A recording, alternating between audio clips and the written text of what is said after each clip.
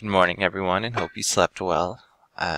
So last night, my project was to get a Raspberry Pi smoke sensor working with kind of like a little buzzer for an alarm.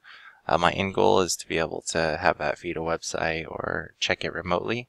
But for today, we're just going to go over how to get the sensor working, how to read the data, and have it kick off a little buzzer. So let's get started on what hardware you're going to need. So of course we're going to need a Raspberry Pi, by far the most expensive piece in this project. We'll need a smoke sensor. I'm using the MQ-3. Pretty much any analog sensor should work. This one also seconds as an alcohol sensor, so maybe another project to make a breathalyzer. An ADS1115 is the analog to digital converter. There's no analog pins on the Raspberry Pi, so you have to convert them. So this does 4 pins. You can use it for other projects or add other sensors on. It's really good for a $10 chip. We're also going to need a 3-volt buzzer to make some noise. You could potentially replace this with like a speaker out the audio jack or all sorts of other options. But in this one, we're using a 3-volt buzzer just to make it easy, and a breadboard to tie it all together. In this one, there's not a lot of overlap, so if it's just going to be this on your Raspberry Pi, you could do this all with just jumper cables too. Skip the breadboard. So this is how we're going to have everything connected together. So starting from the bottom, we're going to have a ground pin off the Raspberry Pi. You're going to have one ground going to your buzzer. You'll notice that there's a plus on the top of the buzzer to indicate the positive side, so make sure your ground goes to the other end. GPIO 18 is going to go to the plus side of your buzzer. That's what we use to kick the buzzer off. Both our MQ3 and our ADC use 5 volts, so we'll have 5 volt from the Raspberry Pi. Pin, I want to say 2 and 4 are both 5 volt, so if you weren't using a breadboard, go ahead and feed those that direction. The SCL pin and SDA pin from your analog converter go down to pin 5 and pin 3 on the Raspberry Pi. The only one I don't have on here is you're going to need a third cable or jumper coming off of the MQ3 and going to a analog port on the analog converter. In this case, we're using port 3, so let me just add this in kind of clumsily here. So analog 0 will go to the signal port, the S port on your Raspberry Pi. Sorry, not on your Raspberry Pi, on your ADS1115. So analog 0 to the signal port on the MQ3. So basically, we'll feed the analog signal into the MQ3, and then we will read it off the I2C port on the Raspberry Pi. And then by telling it which port we want to call, we could actually have, like I said, 4 sensors here. So port 0, 1, 2, and 3. So kind of a simple setup, works well. So let's get into the actual nuts and bolts of it. Okay, so I'm on my Raspberry Pi. I've made a folder called gas check just to kind of work from. So the first thing we're going to need to do is install some packages to get I2C rolling, and then a library to talk to the analog to digital converter.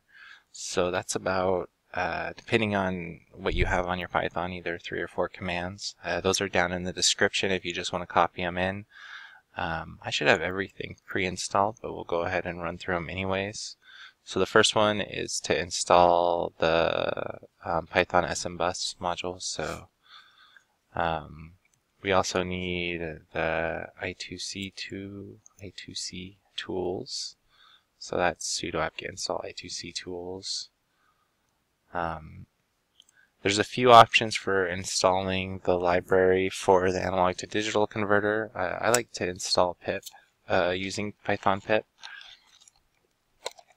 So we'll go ahead and install that as well here. So we're going to cancel this. I'm having some issues with my Bluetooth right now, so that's not going to work due to another project. And then python-pip. So, oops, is that last process hadn't canceled out quite yet. And then again, this should be installed, so I'm just kind of going through the process here. Obviously, if yours aren't already installed, it's going to take a lot longer to get those, to go through those. The other thing is, if you haven't used your I2C interface before, you'll have to enable that in the Raspberry Pi config. So if you, again, the command is raspi-config. I'll have that in the description. Do advanced options and then I2C, and just change that to enable. And click yes. It'll ask you to reboot. And once you're rebooted, you should be good to go. You'll want to verify that though, so once you go through all these steps, I2C, detect, -y, and for a Raspberry Pi, I think 2 and 3, it'll be 0. For the earlier users, it'll be 1. If I had nothing on my I2C bridge, this would just, they would all just have dashes. This is our analog to digital converter, and I have a temperature sensor plugged in as well right now, so something for another video. But right now, you just want to make sure you have at least one number here, probably in this address here. So once you see that, you'll know you have everything connected correctly and that your Raspberry Pi sees the analog to digital converter. So you should have all your prep work in place. I'll have a couple links in the bottom on how to get the I2C configured on the Raspberry Pi. So if you have issues, follow those links, and those will have some additional troubleshooting steps in them as well. Hopefully everything works, so let's get started with our scripting. So I'll go ahead and also include just this script in the description. We're going to go ahead and just run it directly from Python. So we'll start by importing time. That will allow us to do sleep. We'll need that for our buzzer. We're also going to be using the GPIO pin to set up the to actually kick off the buzzer. So we'll import GPIO. I'm a network engineer, so sorry if my language is not perfect here for my Python. Definitely not a developer, but import our library.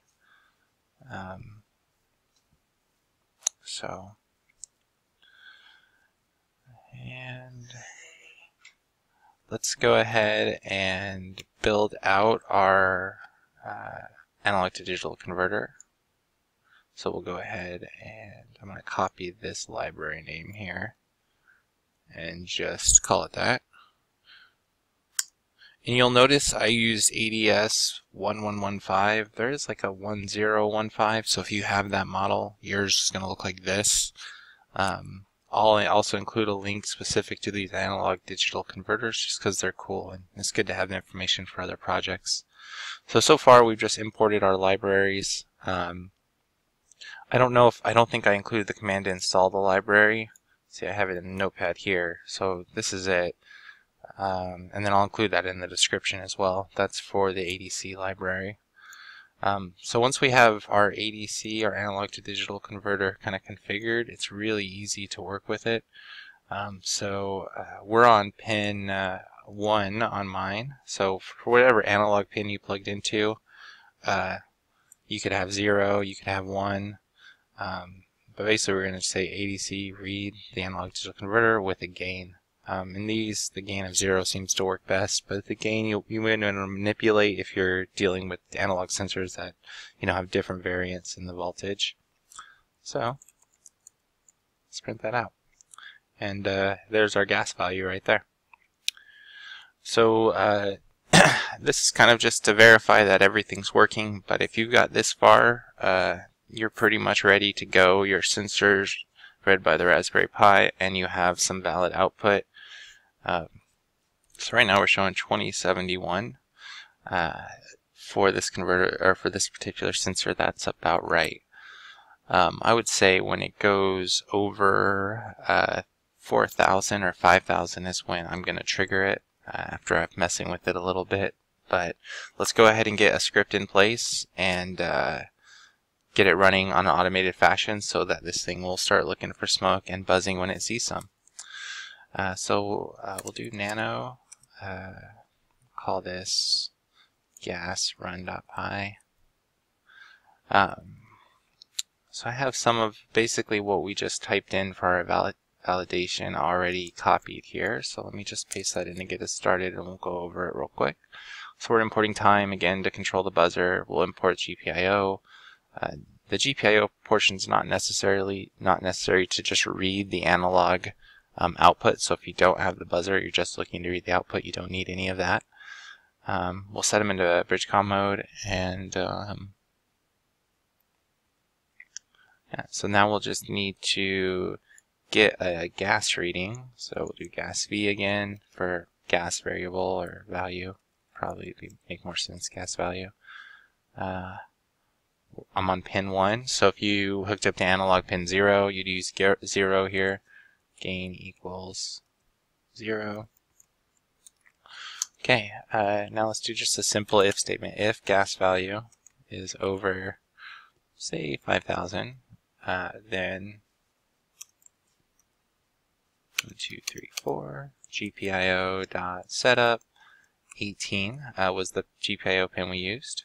GPIO-out. One thing about GPIO 18 is that that specific pin supports power PWM. Apparently I forgot to spell. You know, you can you know, control the loudness of the buzzer by configuring PWM if you want to do some research. Okay, I went and paused it and just changed our analog pin to 0 so that we would match what we had in our drawing as well. Okay, so basically we'll need to tell it to sleep. So by turning the output on pin 18, that's going to provide 3.3 volts to our buzzer and make it buzz. So we're going to want it to buzz for a certain amount of time. You could do like 0.5 for half a second or 1 for a full second. And then we're going to want to clean up the pins when we quit. If we were going to continue to loop this, we'd probably want to do something more like GPIO output to off, or change the 1 to a 0 on that command to set it to off. But in this case, we're just going to run it once, so this should be good. So then let's go ahead and print out gas space equals space plus. You could do like the string of gas value. That's not really the best way of doing that, but it should work. Python gas run.py. Okay, oops. Change that back to 1. I think I have my 2 sensors mixed up. I sure did. Okay. So if gas value is less than 5,000, we want that greater than 5,000. I don't know if you heard that beep in the background. Let's see, it came in as 2,074, so that looks pretty good. So we can run the command, there's no beeping. There's a few ways to automate scripts. I like to use cron tab. So we're going to have this run every minute just so it's constantly checking. So the first thing we need to do is give this script permission to run as the Pi user. So we'll do chmod plus x gas run.py, and now we can do just run it right from the command like a command. So then we'll do cron tab -e.